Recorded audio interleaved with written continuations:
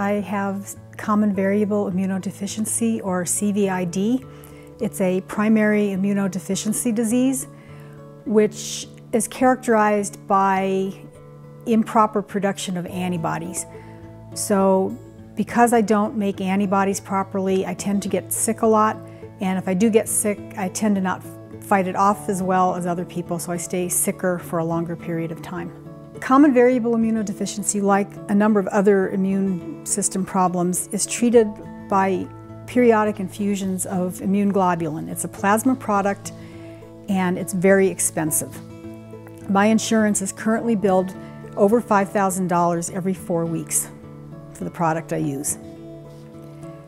So the prospect of not having insurance is really scary to me.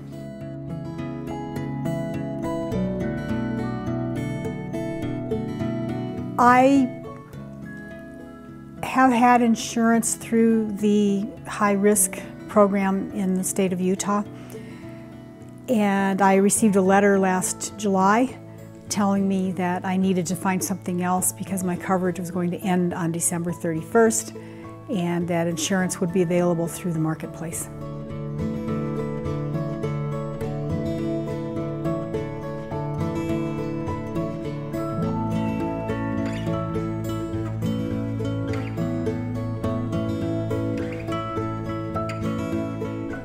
When I was looking for the plan, I was looking for something that would minimize my out-of-pocket costs. That's combining premiums and co-pays and deductibles.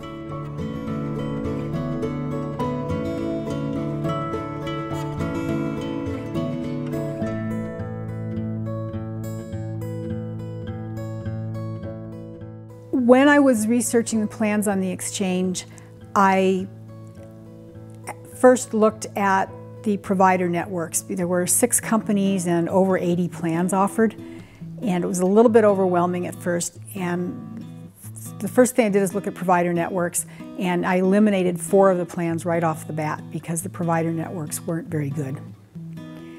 I then, for the 2 remaining plans, looked at how they cover immune globulin.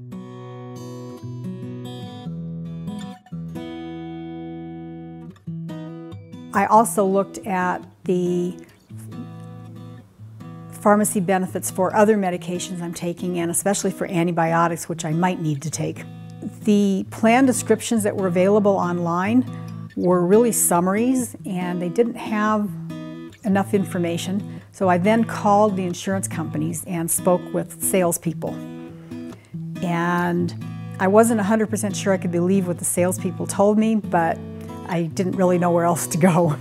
Some of the problems I found within the marketplace were limited provider networks for the 4 companies I ruled out, some limitations in the pharmaceutical formularies, and the main other thing was the lack of access to out-of-network providers.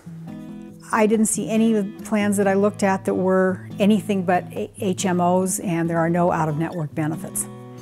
I would like to have the option of going to somebody out-of-network in case I end up with something exotic and need to go to see somebody who's a super specialist, especially if that person is out of state. The plan that I chose does include all of the physicians that I currently am seeing or that I have seen recently.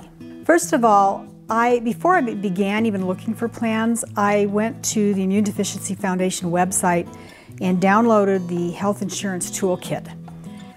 And that gave me an excellent set of questions to ask or issues to look for in the plans, partly for anybody looking for insurance and partly for immune deficient people in particular. I would recommend that if you are looking for something on the exchange, that you investigate the plans and really consider all of the costs involved and the benefits. If it seems overwhelming, I certainly would recommend going with an agent. A friend of mine did that and got a plan that he's happy with, and he had no hassle at all.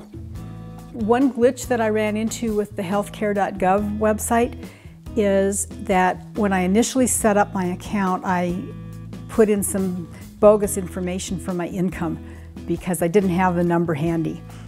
And I figured I could always go back and fix that later. Well, it turns out that once you exit out of that initial data input for your personal information and start looking at plans, you cannot go back to edit anything.